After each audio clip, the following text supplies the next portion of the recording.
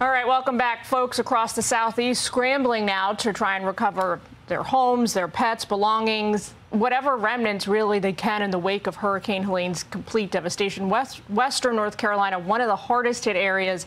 Thousands of lives upended there by catastrophic flooding. You're seeing pictures now of the home of Delmus Williams. Delmus lost just about everything from the look and sound of things. He's now trying to look forward in the hopes of eventually rebuilding. Delmus joins us now to talk about this devastating experience. I see, is that Dianne? Welcome to both wife. of you. Thank you so much for taking time with us. This must be incredibly difficult. Just want to hear about what you've been going through, what you have seen and heard and experienced the last, I don't know, is it 6 days now? It feels like forever. It does feel like forever, but it happened so quickly. The water rose so quickly from both creeks that within minutes our house was 4 foot in. There was 4 foot of water in our house. Wow. And my wife and my granddaughter had to be rescued from the back of the house. And I was trying to, there was a lady next to us by herself, and she was standing at the back door, so I was trying to tell her there's help on the way. They wouldn't let me go over there because the water was so deep. But is your granddaughter everything got soaked. They're both fine. They got them out with a canoe. Oh, thank God. So, yes. We're a local fireman. Yeah, a local fireman, Leslie Marsh, a good friend of ours. Well, if you, oh, guys, I'm so sorry. If you want to take a break, you know, don't feel pressured to keep going. We're fine. It must be I just want to say one thing. Please.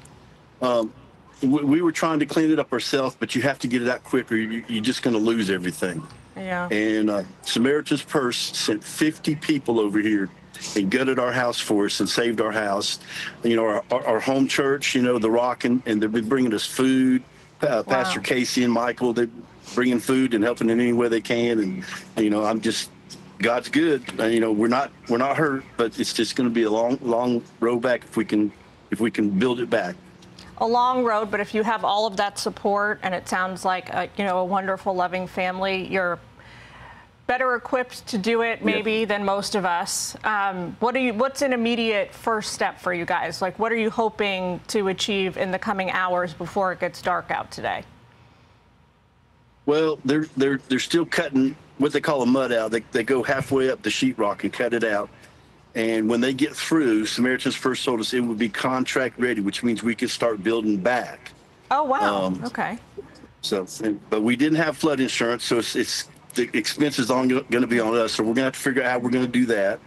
But I mean, as bad as it was for us, I know there's other people that are even worse. And we've had down the road here, we had a neighbor get killed in her house. So, oh my goodness, we're just thankful we're all alive. And what about your, I'm so sorry about your neighbor. Where are your, you know, any belongings you have managed to salvage that are not part of your house? You know, your any personal effects, where are all those things? We got a few shoes, a few clothes, not a whole lot. I mean, can we look around and I'll show you what's left? I mean, that they took out of the house. Can we pan around? Okay. Let's see if our photog, there we go. Oh, wow. Oh, my gosh. And, okay. And they had to get it out so we could save the house. But all the neighbors here are in the same situation. It's just devastation. Of course, of course. You know, we are obviously thinking of you. We're praying for you. I can't imagine how incredibly hard it is to come on national TV in the middle of what you're going through to enlighten all of us. But it really is helpful to see what is happening there on the ground. So thank you both, Delmus and Dianne. And please stay in touch with us. If we can be helpful to you, we would love to be. Okay. Thank you. And it gives us a place in our heart when you actually see people show up like this out of their own goodness to help you out. But thank you. Well, you know what? What's next for you guys, do you think, before I let you go, if you don't mind my asking? Meaning, do you think that you're going to get the house rebuilt and move back in, or do you think you might try and move somewhere else, or have you not even gone that far yet in your mind? We've not even thought that far. If we can rebuild, I think we will, because this was a 100-year flood. I mean, this won't happen again while I'm alive, probably. So, yeah, we've lived here 40 years. Yeah.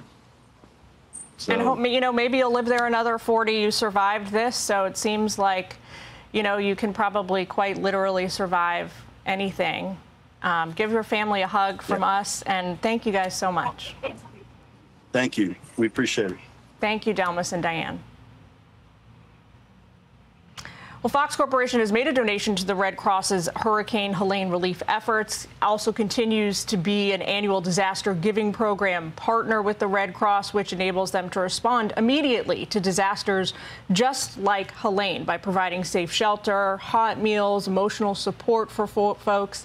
If you want to help, you can visit redcross.org/FoxForward, or you can scan the QR code that's right there on the side of your screen to join us in the effort.